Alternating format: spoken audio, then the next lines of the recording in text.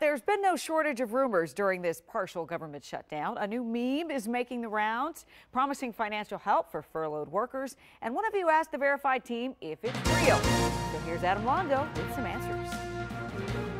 A lot of fake stuff circulates online, but our Verified team is here to get you to the bottom of it. Now, a viewer asked us if this Facebook post is true, that Navy federal members who are furloughed due to the government shutdown will be paid in $500 increments to match their pay by the Navy Federal Credit Union.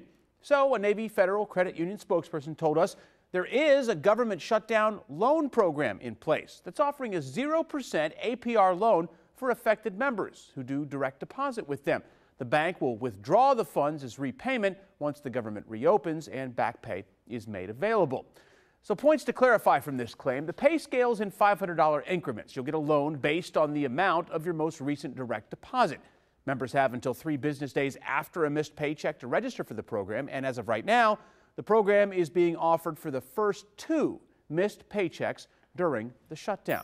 So yeah, we can verify Navy Federal Credit Union is providing pay assistance for furloughed government employees with certain guidelines. As of right now, nearly 12,000 members have gotten one of those no-interest loans. Our Verified team loans you answers every night, and all you have to do to pay us back is keep sending in your questions. What do you want verified? Send me your questions anytime. I'm on Facebook and Twitter at Adam Longo TV. I'm also on Instagram. You can also email the team, verify@WUSA9.com.